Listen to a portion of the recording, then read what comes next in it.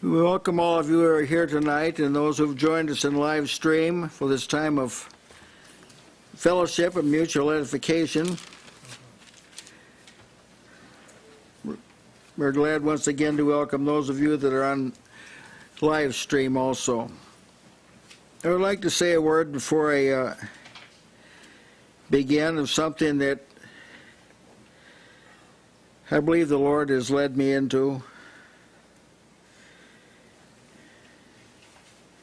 I believe God has raised us up to minister to people that are involved in the work of the Lord, that when they come here, they're built up in the most holy faith. I'm not speaking just generally. I mean a specific. Yeah.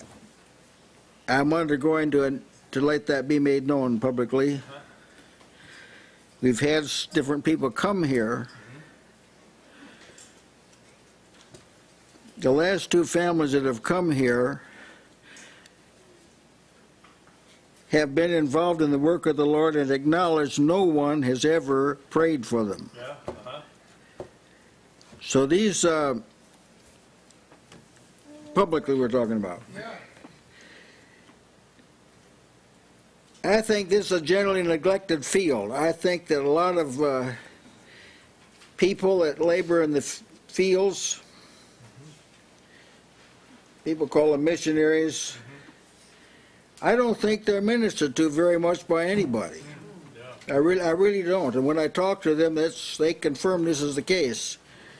They have brethren with them, but they're generally not as advanced as they are. And so I think God has raised us up to do this. Yeah. And to display before them what an assembly is like, because they're going to take this back. Now we've got the last two brethren are going to take this to other countries, this family church. They've got a household church. They have a picture of things that can happen. That's what we're not trying to present a pattern of what to do. That's right. We want to present the potential of what can be done, because we've not optimized this. But we're working on it. So I want to just set that before you, as I think that's what the Lord has called, one thing God has called us to do. Now tonight we're in Jude. We're going to take verses 22 and 23.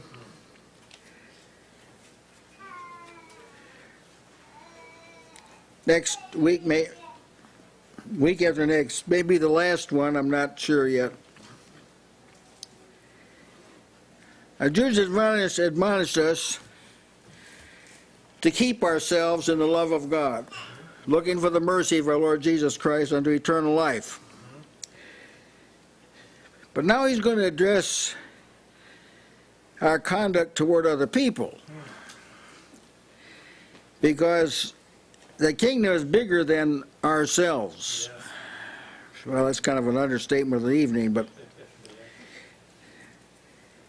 you keep yourselves in the love of God not only for self-preservation, but so you can be a fit vessel in the hands of the Lord. Now Jude's going to address the matter of our involvement with other people, particularly those that are living in sin and headed for sure condemnation if something's not done.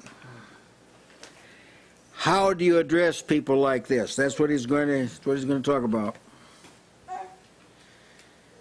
This will add a new dimension, see, to what we believers are to do. None of us are an island unto ourselves, but there'll be a temptation to do that. To kind of isolate yourself off in a corner and that. But we're not going to pass laws about this matter, but we're going to encourage everybody to come out into the public particularly of the assembly. If you can't show yourself in the assembly, you're not going to do too well showing yourself to anybody else. That's for sure.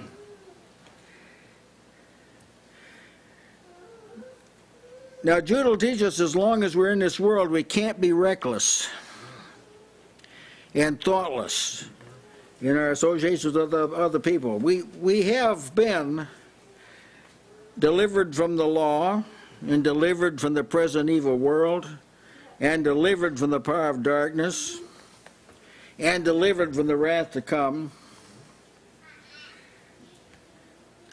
Jesus has made us free indeed, as he himself said. We who are dead in trespasses and sins. And a way of escape has been made for us to get out of any temptation. He that's in us is greater than he that's in the world. Now the naive may imagine that that makes you all pretty safe, just pretty well guaranteed we're going to make it okay.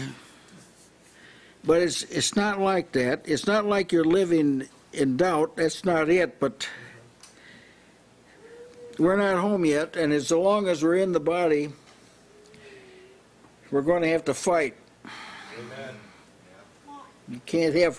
You can't have turtle Christianity, where you shrink up in your shell and try and get away from things. You may do that for a while, but eventually you got to come out of the shell and fight for your soul. There are fleshly lusts that war against the soul right now. There's ungodliness and worldly lust that you have to reject. There's another law in your members warring against the law of your mind. See? So we can't afford to ignore these things because they're all liabilities. We have safety factors, but we have liabilities, and Jude's going to touch on one of them tonight, that whenever you're around people that aren't in the fight, you are in a danger zone. Amen. That's right. It may be mama, but you're still in a danger zone. Right. That's what we want to underscore here tonight. Amen. We'll begin with verses 22 and 23. And of some have compassion, making a difference. I say, making a difference. And others save with fear, pulling them out of the fire, hating even the garments spotted by the flesh. Amen. Some word. Just as Jesus was concerned for the condition of men, so are we concerned for the condition of men. We're not content just to discuss it with one another. We're concerned about the condition of men, particularly people that wear the name of Christ. Now he says, of some, not of everybody, not of everybody, not of everybody, of some. Some other versions say on some people, or some versions say those who doubt. In New Revised Standard Version says some who are wavering. The text doesn't say this, but they added a little bit of their theology there for us. Some who are disputing. Those who have doubts. New Living Translation says those whose faith is wavering. Well, that may be true. Those who argue against you, who doubt, the Living Bible. Those who continue to waver through doubts, William's New Testament. Those who are in their uncertainty, Goodspeed.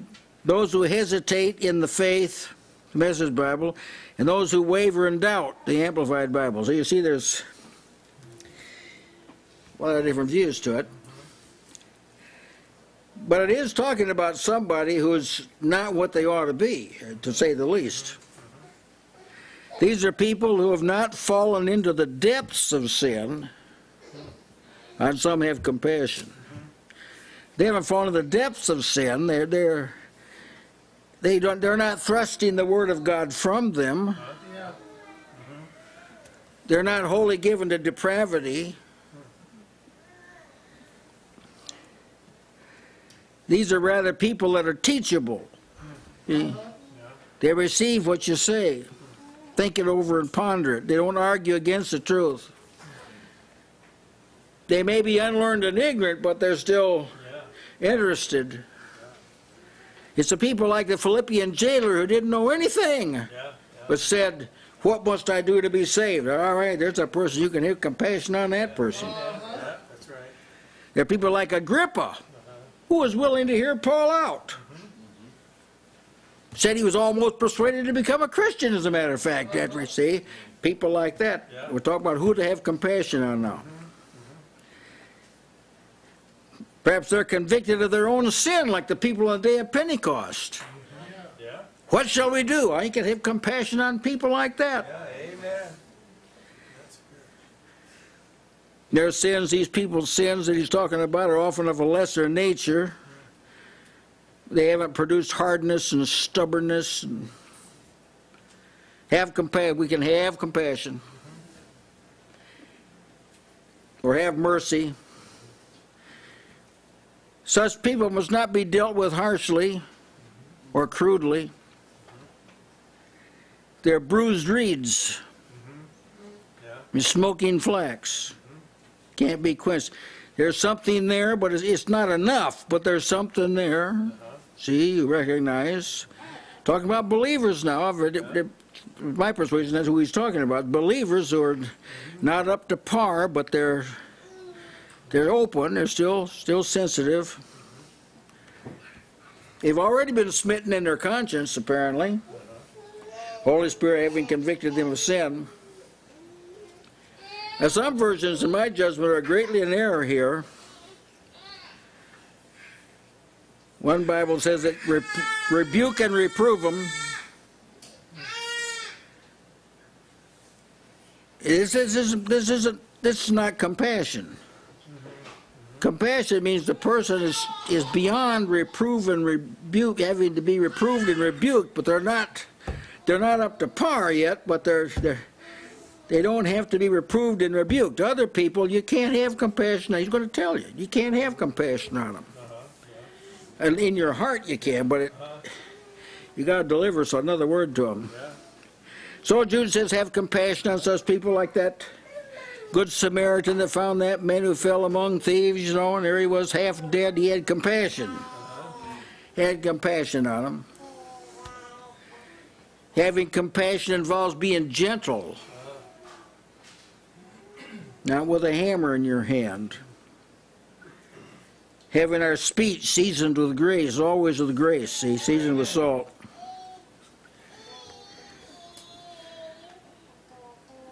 When Paul was with the new converts of Thessalonica,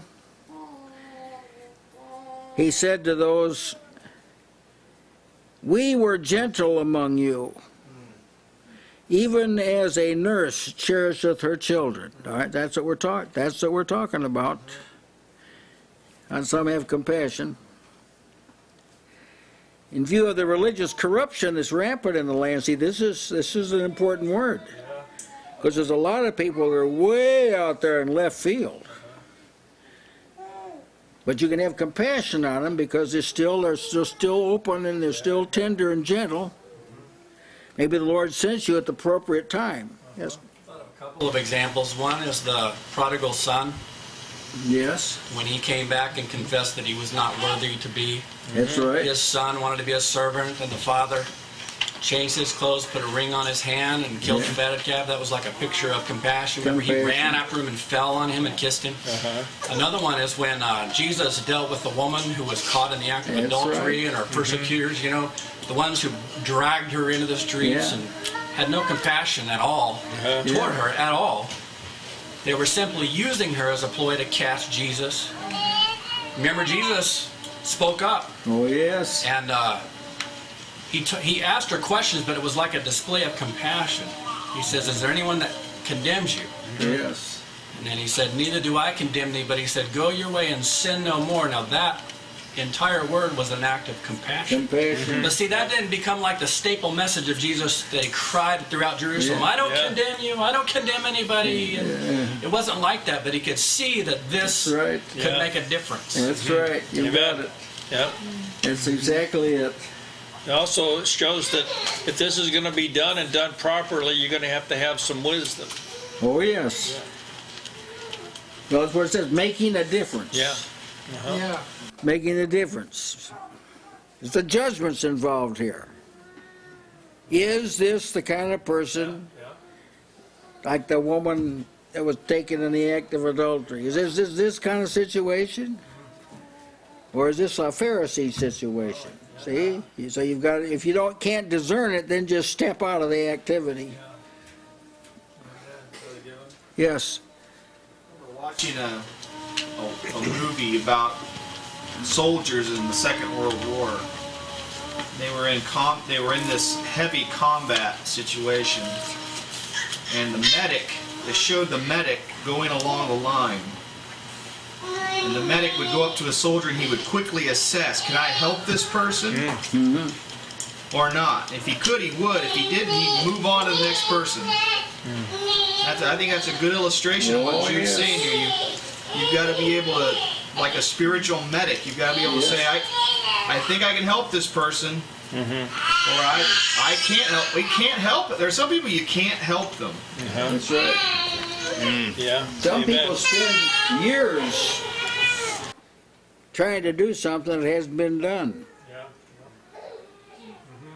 You have to assess yourself. I can't sit in judgment on anybody on that area, but all I can say is it's questionable whether you should spend much time in fruitless labors. Jesus didn't. Right. When the city didn't receive him, he moved on. Right. Paul didn't do it. When they didn't receive him, he moved on. He gave them like a day, maybe in a couple of places a week or two. Don't waste your time. But that, as Brother Bob says, requires wisdom. You're the one that has to make the difference. See, the person that's doing the activity is the person that has to make a difference. There is a difference, in other words. Keep in mind that a brother that was overtaken in a fault, that's a mild way of stating it, but overtaken in a fault, he got off the road.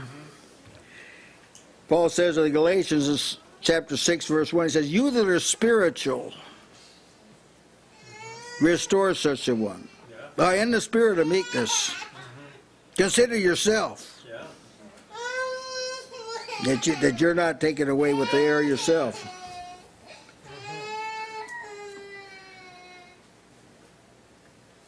Now, this is true of anybody you talk to, whether it's a person that's alienated from God, lost, or a fallen brother. But in my opinion, this is my opinion, but in my opinion, the most important thing is the restoration of a brother. That trumps the other work. Let me establish that. Let me say it again, that where the church is unstable, the outreach has to be hit on hold for a while. Now this, Paul did this, so we have a case of this being done. Yes, that's right. Church of Corinth that was in spiritual shambles, and that's why he wrote the first Corinthian letter. Then he sent Titus to find out the state, how have they done, how they doing, are they shaping up or not, and he's waiting for Titus. He mentions this in 2 Corinthians 10:15.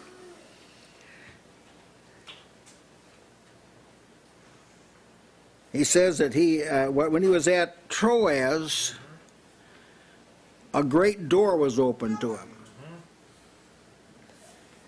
But instead of going, he went to Macedonia. Instead, he didn't enter the door, he went to Macedonia because he said he had much concern about the Corinthians, and Titus hadn't showed up, and so he put the thing on hold. He didn't enter in that door. That's right. Yeah. Really given? Yes. I consider that comment that you made where a church is unstable, the outreach needs to be put on hold. I considered the parallel of when you're going to plant a garden, the weeds and stones have to come out before you can plant that garden. Oh, yes. Or the garden will be quenched. Very good. That's right. Now, when When he wrote the Corinthians about this, here's what he said. When your faith is increased, that we may be enlarged by you according to our rule abundantly, to preach the gospel in regions beyond you. What he's saying was, I'm not moving on till you folk are straightened out. That's what he was saying. As a consequence, a person might say, well, Paul should have entered into that door. Well, I trust Paul more than I trust your analysis, that's for sure. But at any rate, you see what a high priority, and you ought to, anybody who's in Christ should be able to figure this out. You should be able to figure out that the person who's going out to reach others has got to be soundly grounded himself, and he can't represent a group of backslidden people. That should be pretty plain, but believe it or not, it's not clear at all. I don't know of any church that that's clear to. Making a difference. He's talking about restoring somebody who's named the name of the Lord. And therefore, we're dealing with others. We must be able to make a difference. Distinguishing, do I deal graciously here? Or do I have to take some other mode?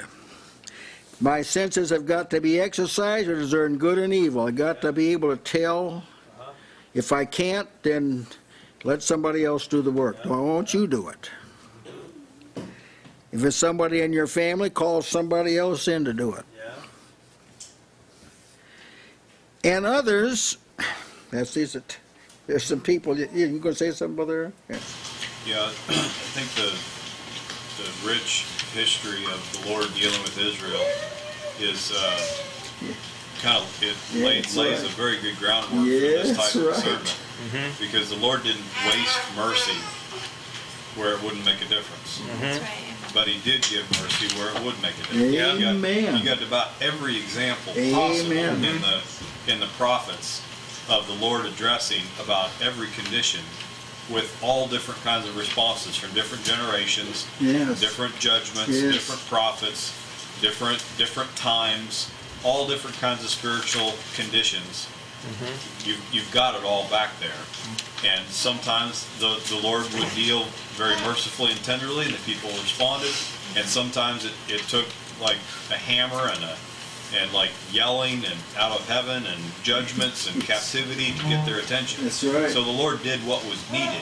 Amen. So the Lord wouldn't expect us to waste mercy Amen. where it's not, but he also expects us to not be harsh where someone's tender. That's right. Amen. The person has to make the difference. He has to distinguish the difference. And others, these are people who need to be corrected and brought in line, but they're not the same way. These are compared to those who are, others are compared to those who are receptive, who you can be gracious to. And then there's others, that's not the case. Save here means rescue or give salvation to. There's other texts where people are said to save people. Under salvation we're talking about. You probably heard people say, well, we can't save anybody. Well, in one sense that's true, and there's another sense in which it isn't. Here's a couple of things Paul said. He said, if by any means I may provoke to emulation them that are my flesh, and might save some of them.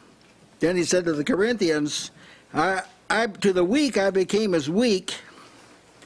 By that he didn't mean I was weak too.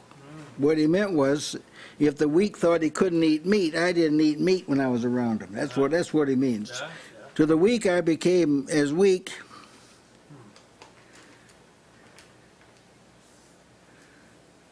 That I might gain the weak. I am made all things to all men, that I might by all means save some. So when Paul was a Greek, if he made a practice of taking vows, he didn't do them there. See, he he purposely adapted, not in his spirit, but in the appearance, that he might save some. Amen. And some make a difference, and others save with fear. Now, when I was younger, I thought that means scare them. You tell them about hellfire. Well, you do tell them about hellfire, but the fear is in the person who's doing the saving. Amen. Some versions say, make this pretty clear. New American Standard said, have mercy with fear. See, so that's what it's talking about. The NIV says, mixed with fear. Other versions say, be careful. This is a Living Bible. Be careful. You yourselves aren't pulled along into their sin. With pity mingled with fear, Weymouth. Pity with dread, Williams. Even though you're afraid, God's word says. So most of the translations pick up on what this, the fear is in the person who's trying to correct the other brother. Fear is not what's found in the one being saved, but in the one who's doing the saving. What a word that is. I mean, you won't hear this word very often. There's some people that are so defiled, they're so corrupt, they're so enmeshed in sin that you are in a very toxic zone when you're around them. And you got to be fearful. You might end up with 2 lost people instead of just 1. Well, I've known cases where this happened, where this actually did happen. That's why Paul wrote to the Galatians, now, brethren, if a man be overtaken in a fault, isn't that a gentle way to say it? Overtaken in a fault. Ye that are spiritual, restore such a one in the spirit of meekness, considering thyself, lest thou also be tempted. The NIV says, watch yourself, or you may be tempted. The Amplified Bible says, keeping an attentive eye on yourself, lest you should be tempted also. Be careful, be careful. Be careful. Amen. The perception of the malignancy of iniquity has been greatly neutralized in our church today. Some people actually invite it in the church. They actually invite it in. That's right. They will win them. We'll invite them in and win them and maybe lose half their membership while they're winning that one. The professed church is so close to the world, it no longer sees the danger of spiritual contamination. Amen. It just hobnobs too much. Yes. There's too much of the world in the church. Yeah. Amen. Professed church I'm talking about. They didn't take this word to heart, if they even heard of it. Maybe some people never heard of this word. It's true, Paul said, evil communications. Don't be deceived. Don't be deceived. Don't be simple on this. Evil communications corrupt good manners. Or evil companionships and communion and associations corrupt and deprave good manners and morals and character. And again, he said, a little leaven leaveneth the whole lump. So don't, your heart may be broken because of so-and-so. Because you love them. That doesn't change this. Amen. Your love doesn't change this. Your concern doesn't change this. You're in a danger zone when you're around them. You better be fearful. Amen. Not cautious, fearful. Ever given idea to see this true? In children, you know, you'll have a child that's meek and temperate, and he's still a child, but you get him around a bunch of rambunctious children, the next thing you know, he's rambunctious. It's just a natural thing. Yes. You gravitate to seems like you just gravitate to the worst. There's so much needs to be said on this. We're just going to touch on it tonight, but this is a serious, serious matter. There's too much naivety among professing Christians. They can't make a difference. The professed church, as I said, is too close to the world. Now, while the work of restoring souls, this is a precious work. I mean, make no mistake about it, and it must continue. But I know a few people who know this warning from Jude. It's an insightful one. It warns us not to have the kind of supposed mercy that imagines that friendship and tenderness will get the job done. Oh, there's some people thinking, well, I mean, I understand this. Some people think that you got someone down in the gravel pit of sin, wallowing around in it, and someone thinks that they can reach them by being tender, being compassionate. Well, Jude has a controversy with you. Yeah, amen. Amen.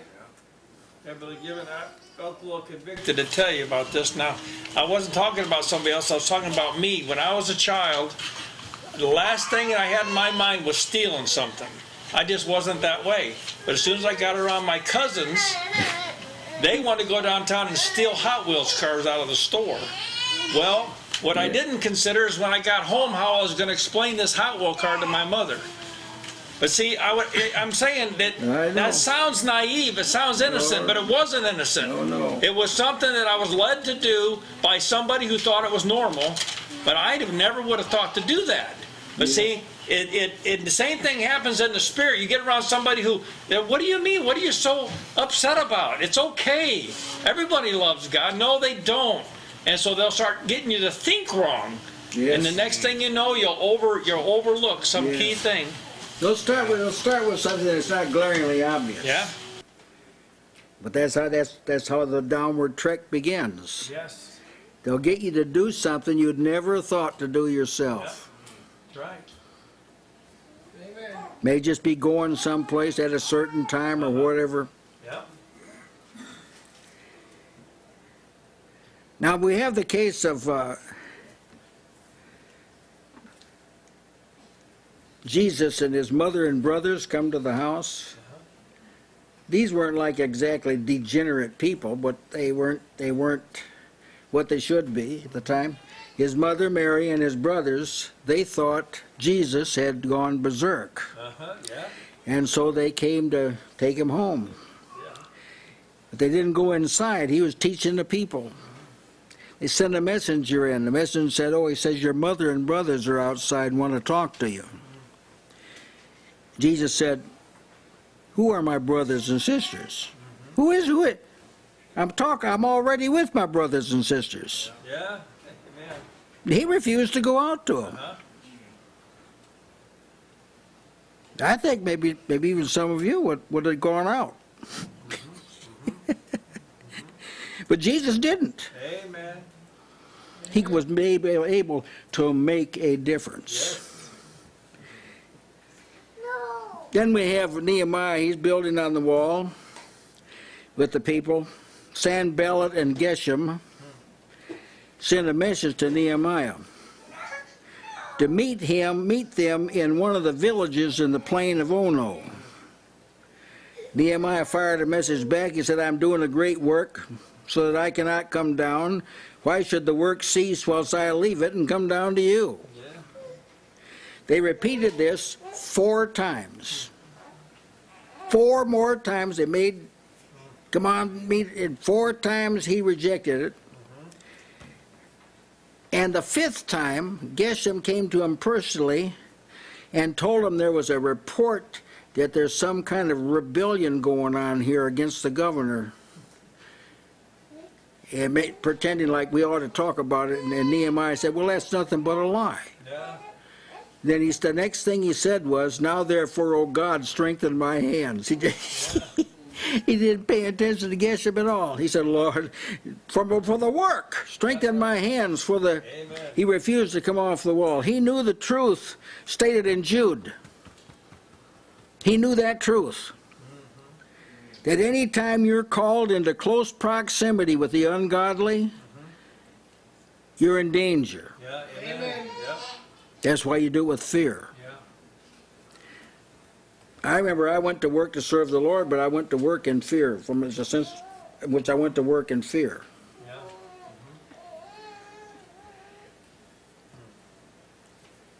This is particularly true of those that are spiritually corrupt. Yeah. Jesus was very specific in his, John was very specific in his instruction to the elect lady. We don't know what her name was, the elect lady. And here's what he said. If there come any unto you, and bring not this doctrine, that's the doctrine of Christ. Receive him not into your house, neither bid him Godspeed, for he that biddeth him Godspeed is partaker of his evil deeds. Oh, that's a pretty potent word. Yeah, amen. There's these kind of people that come to your door. Uh-huh. Oh, there are. Yeah. Can you do what he said here? He said, don't bring the doctrine of Christ. Don't even let him in your house. Amen. And don't bid him Godspeed. Don't say, God bless you, or have a good day, or whatever. Don't do it, because if you do, what they're doing is credited to you, too. Yeah. Boy, I tell you, that's in the Bible, That's right. by an apostle. Well, let's see. He says, snatch them out of the fire, pluck them out of the fire. The idea of plucking them out of fire is that you don't use gentle speech or appeals to the mercy of God. You say a word that's got to be acted on immediately. Yeah. I'll give you some samples. Jesus said, he that hath shall blaspheme against the Holy Ghost hath never forgiveness, but is in danger of damnation. That's a snatching word. Yeah, amen. Yeah. You say, well, how will they know whether they spoke it or not? Well, that's up to them and God, but they can know it. He wouldn't have said that. Yeah. And again, but I say unto you, whosoever is angry with his brother without a cause shall be in danger of the judgment. Whosoever shall say to his brother, Raka, that means empty head, shall be in danger of the council. But whosoever shall say unto him, say thou fool, shall be in danger of hell fire. That's a snatching word. Yeah. See, that's the sort of thing you got to act on immediately. Yet another one, but whoso shall offend one of these little ones which believe in me, it were better for him to have a millstone hang around his neck, and that he were drowned in the depth of the sea. It's a snatching word. Yeah. See, Yeah. see, he didn't speak graciously to people like this. He didn't, but he was able to make a difference. Yeah. Okay. Yes. This thing that we're talking about here repels the doctrine that says you have to become like the person you're saving in order to save them.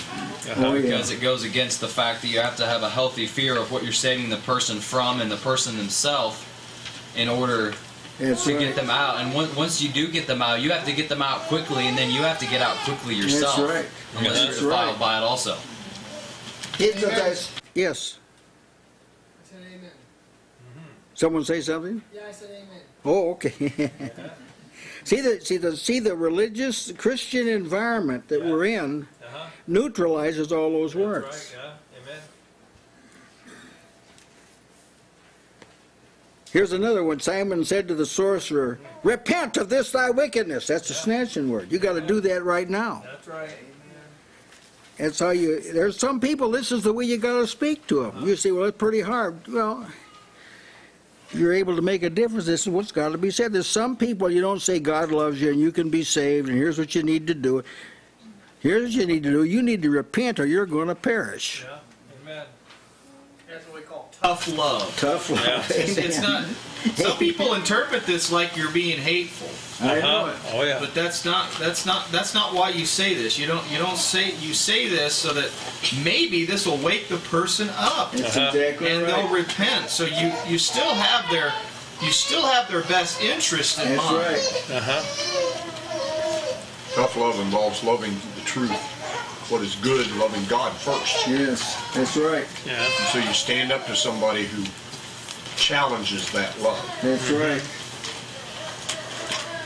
Then he adds this word, hating even the garment spotted by the flesh.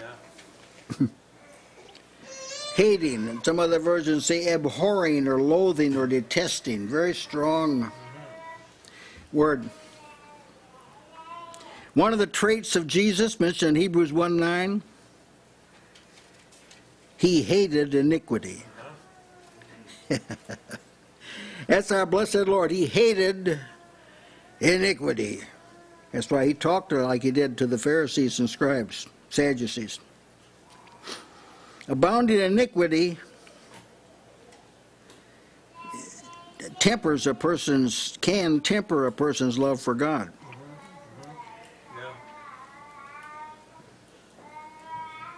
No person can rescue a soul from hellfire to whom sin, all sin, is not obnoxious. See, a person who says they're trying to win others, who doesn't hate sin, isn't telling the truth. He has a fleshly concern, that's all he's got. This is not real at all. Of course, this attitude that we're talking about requires a new heart and a new spirit. This is about the only kind of message the prophets had. They'd sandwich in there some prophecies about the coming Messiah, but most of their word to the generation they talked to, most of it was scathing rebukes. Jesus, I think, is the perfectly illustrates this in how he spoke to people. He did not talk to everybody the same. Yes, right. When he spoke, now there's two examples always come to my mind: is the woman at the well and the woman caught in the act of adultery. Now he was gentle with both of those women. He did not talk to them like he did to the scribes and Pharisees. Amen. He was hard on the scribes and Pharisees. Yeah. Now, but he did say that when he said to the woman at the well, you've had 5 husbands. The man you're now with is not your husband. This was exposing her sin. He said to the woman caught in adultery, go and sin no more. Right. So it's not that Jesus was soft on sin. No. Right. But he knew what was in a person. That's right. And so when he talked to those women, he didn't yell at them. He didn't call them vipers, but he did call the Pharisees vipers. That's right. The generation of vipers. Amen. Yes, that's important to know. It's important to know what the psalmist said. Ye that love the Lord hate evil. Yeah, amen. There it is. Yeah. And Jesus told his disciples, because iniquity shall abound, that's in the world. Yeah.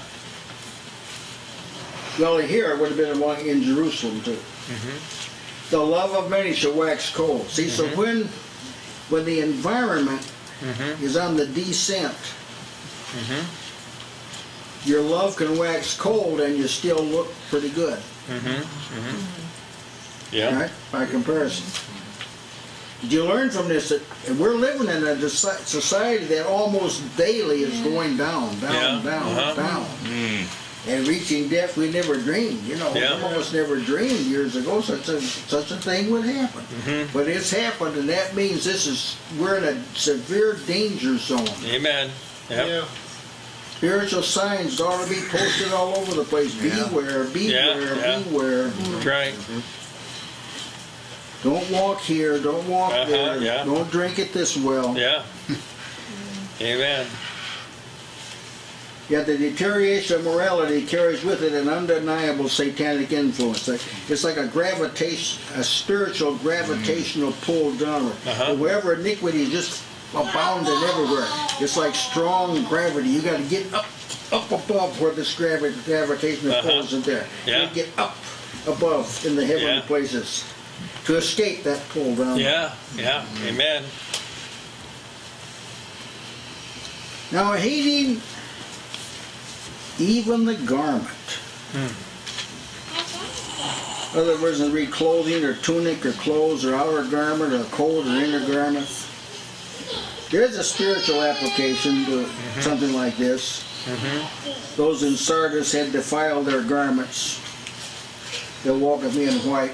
But his word used here is a different word. He's not talking about spiritual filth here. He's talking about physical, external garments. Like the ones Adam and Eve had on. That's what he's talking about. Hating even the garment that's spotted by the flesh. That is, that accents the flesh. The kind of garments that make the flesh stand out. Yeah. Solomon mentioned the, quote, attire of a harlot. See, a harlot dressed a certain way. That was her advertisement. Was the way. Well, they still practice it. It's where they have public harlots. They still dress. They're not standing out there in a business suit. They still do this. Yeah. You used to drive by them. They had a district like this in Gary, the red light district, and they didn't come out in a nice dress, you know, a suit. They come out in the attire of a harlot. What I'm telling you here is that there are garments that accent the flesh. Yeah. We're told, hate those kind of garments. Yeah, that's right. Amen. There's a spiritual application. I understand that. There's some in Laodicea, in Sardis, that have not defiled their garments. That was a spiritual sense. Right. I'm saying it was not the sense here. That Amen. Tamar deliberately, when she sat in the way where Judah was going by, she deliberately attired herself so she looked like a harlot. That's right. What Judah thought she was. Yes. Garments spotted by the flesh. For the child of God, garments that are spotted by the flesh, that's the opposite of modest clothing. Yeah. Modest apparel is the word, 1 Timothy 2:9. Modest apparel. That would be clothing that allowed for the display of the flesh, being scanty. In fact, that's the first thing God did. He replaced scanty clothes. Yes. Amen. Said they made aprons. Yeah. We call them loin. Covered the loins. Yeah. That's all. That's what they were. It's an early version of a bikini. Yeah. But they were. God replaced them. Wasn't spotted by the flesh. Yeah. Amen. That's why. I remember a time, this happened in the 70s, the latter 70s. I was holding a Bible study at a house of some relatively new converts, and they were inviting their friends in. And there were quite a few people there. And one lady came in a bikini. It was a hot summer night. She came in a bikini and set herself on the couch. And I went over to her and I said, "Now, ma'am, you can't come to this meeting look like this." The lady's name that was at the house was named Gretchen. I said, "Gretchen, you got a bathrobe? Won't be too hot?" She said, "Yes." I said, "Bring it out. This lady's going to wear this bathrobe if she's going to stay here." She did. I hated the garments spotted by the flesh, and I still do. Some of them go walking by the sidewalk out here. I hate the way they look. I hate it. There's some people I got to look the other way when they're coming. Yeah, that's right. Amen. Amen. Is it men too? Yeah, that's right. Got to look the other way. See, that's a garment. Hating the garment spotted by the flesh. It's showing you the degree to which this hatred of iniquity goes. See, he's not just focusing on clothing. You even go this far. Don't just hate the deeds. Hate anything that provokes the deeds. Yeah. Amen. Even the garments spotted by the flesh. Amen. I know that this would transform the way a lot of people presented themselves in public if they believed it. Yeah. Yes. But there are people that are close enough to God to hate even the garments spotted by the flesh. Yeah. So you see, it's an extreme way. It's like apostasy. That's over here. That's the worst. Then you got way over here. You got the garment spotted by the flesh. That's how it all begins. Yeah, everything in between is to be hated. Amen. Fleshly lusts, see, they're militant. That's right. A person who attires himself in something that provokes lust has assaulted the saints. Amen. Amen. That's right. They've assaulted. Yes. You say, well, they didn't mean anything by it. Well, then that just means they're stupid. Yeah. Yeah. That's what that means. Yeah. Let's be modest. Let's be more gentle. Unlearned and ignorant. Yeah. What's our job to tell them? Don't do that. Lest you lust war against the soul. The Lord reveals that the fear of the Lord, this is Proverbs 8:13, the fear of the Lord is to hate evil. Whatever form it takes. If it's false doctrine, if it's drunkenness, if it's adultery, if it's pride, if it's the way they dress, or you hate it. Why do you hate it? It's for your protection. Yeah. Amen. Amen. It isn't like this is a law, you better hate it. It's not. That's not what we're saying. What we're saying is this is for your protection. If you don't hate it, someday you'll be taken in by it. Yes. Amen. Amen. That's right. How do you think some of these preachers in Joplin, as well as every other city, have fallen? How do you think it happened? That's right. It started out, and no doubt, just like this. Yes. Amen. That there was too much flesh on display, and Yeah. they were too weak to hold up under it. That didn't excuse the person who fell. Understand? Yeah. So the Lord reveals that the fear of the Lord is to hate evil. That hatred must be cultured. By that I mean you have to grow. The longer you're in the Lord, the more the diameter of that grows. See, it gets bigger. Amen. You see different definitions of evil. You see that anything really that's not of God is evil. And you get right down to it. And this text that you quote here from Proverbs, the evil way covers a lot of territory. Oh, it sure does. It sure does. You know, one way God described a wicked person, Psalm 36:4, he said he abhors not evil. That was one way he described the wicked. They abhor not evil. David said, I hate the work of them that turn aside. It shall not cleave unto me. See? Yeah. He was a man after God's own heart. So such a disdain for transgression and sin in any form will serve to protect you. It'll help you to make a difference, see? It'll help you to make a... If someone's sitting there half naked, chances are they're not really too tender. But you need to discern whether that's the case or not. You need to discern that. Well, I thank God for Brother Jude, our Lord's half-brother. This had to have related some to these false prophets. He said that these false prophets were, and Peter said the same thing, were known for their lust against lust. He made that note, and so this might have been traced back to something like that. We don't know. I think we'll close there tonight. Any of you have something you'd like to add? Yes, Brother Rick? You talked about this downward pull and that you have to get up and out of that. You know, the law of gravity is like a demonstration of that because everything under that law has a downward pull. That's right. And the only way to get beyond that law is to get out of the world. That's right. And that's really what you're talking about. You've got what it amounts to for the believer is staying where you're seated in Christ Jesus and not letting yourself be put back under the law of sin and death again.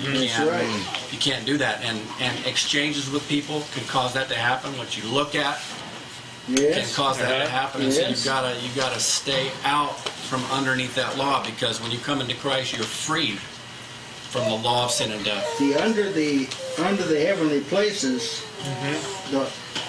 the law of sin and death is dominant everywhere. Amen. Yeah. You know, they talking about retrieving people they're steeped in sin. Out in the universe, they got these things called black holes, And they judge them by how much matter or how many things it sucks into it, you know, how big they are. But if you get too close to one, they call it the event horizon. If you get too close to it, you're not coming back. I mean, it sucks you. It has such an amount of gravity pull on you. It'll get a hold of you and suck you right into it. And this is the same thing. If you get too close to sin, you think, I'm strong enough, I can endure this, I can handle this. You know, no, you can't. That's, you know, you couldn't before when you were in the world. What makes you difference? Because you've been given grace. Now, he's telling us, don't think that you're stronger. That you can somehow walk into the middle of sin on your own. No, you're going to have to think this thing through, pray about it, give yourself to the Lord, and then judge whether or not you're strong enough to even confront this thing. Now, I've had encounters, even some lately, where I wanted to make a difference, but it just didn't make a difference. And so you got to step back and say, wait a minute, this is not, the Lord's not leading me in this direction. That's right. Because if you're not making a difference, you got to be wise enough to say that you're not. Which means, what's the opposite of that? It means you're making trouble. There's something that you're making it worse. See, well, this is a kind of a kingdom principle. In the book of Acts, I think if you trace back, everyone who was changed after one encounter. Yes. I think you'll find that that's pretty consistent. It wasn't like Paul was visited by, you know, so and so, and Barnabas went to see him, and we're all one encounter. Yes. See, now this tells you that the Lord is the one that really Amen. That's right. does the change. And it depends how much of the Lord you have, or how much like Christ you are, Yes. Amen. or how strong you are. See, all that, and that's something that if you don't know that, that you need to examine yourself and make some kind of an assessment of where you're at, because it's going to determine what you do and where you go and all of this. And remember that you don't have to, if you're not in an acceptable state, you don't have to stay there. We grow up into Christ in all things, so no one is locked into an inferior position. Amen. I think I've said that right. No one is locked into an inferior position. You can grow in Christ, but if you are in one, there are some things you just you can't do. Yes, Sydney. When you had said earlier, towards the beginning of your sermon, actually, you said if the church is unstable, then the people outside of the church need to be on hold. I thought this is because the church, if the church is unstable, then how can newborn Christians, how can they give newborn Christians a good foundation in Christ? The church has to be strong to be able to help to be able to give new people to the church a good foundation. That's right. Well, that's absolutely right. Yes, Sister Ada? There's a danger in trying to empathize or identify too closely with those that you're trying to save, that you're trying to redeem, or offer the word of God to.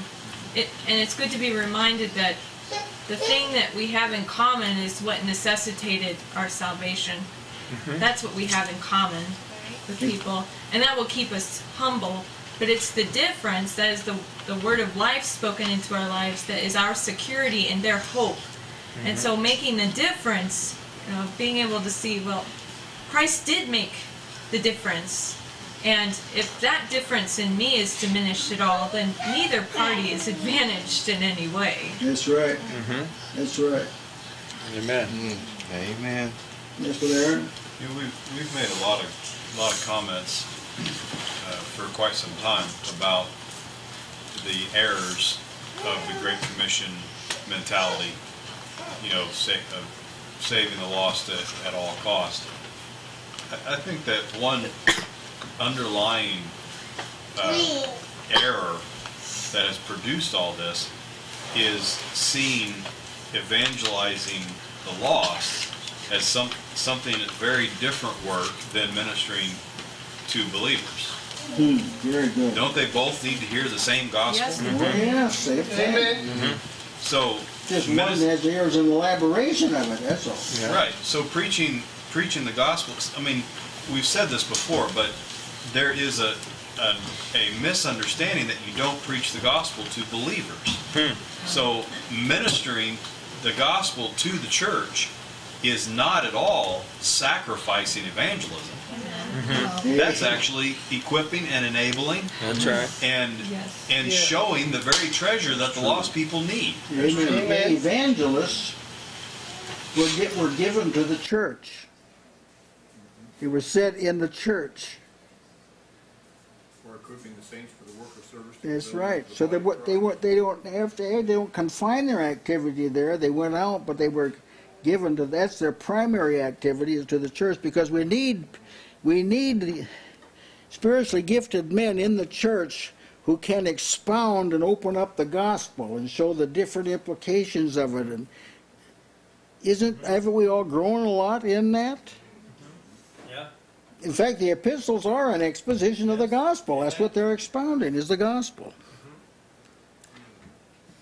And of course, there are different aspects of the gospel. I mean, it's a big message. It's a broad, very deep message. So it's not that we just repeat the same things over and over again to everybody in the church and everybody outside of the church. What I mean is that it's a consistent message. That's right. It's preaching Christ, preaching His person, the purpose, the work of God, the will of God. And of course, there will be differences of emphasis and differences of application depending on where someone is. But the essential message is the same whether you're in or out. Amen. Did you want to say something, Journey? I think he was thinking it was going to get ready for prayer time. He was going to ask Oh, for prayer. okay. Yes, Alice? Another reason that I thought why Paul put everything else on hold, because the church was unstable. Because if Jesus came back while the church was still unstable, it would have been worse for them in the judgment, because they had been exposed to the things that would have made them stable. That's very good. All right, we'll have a word of prayer. All right, Heavenly Father, we thank Thee for this text. It promotes introspection and evaluation. We want to be those that can differentiate between those who need mercy and those who need stronger words. We don't want to confuse and deliver soft words to the hardened sinner and hard words to the one who's receptive. So we ask for grace to minister properly, knowing that You'll work through our efforts. We pray this in Jesus' name. Amen.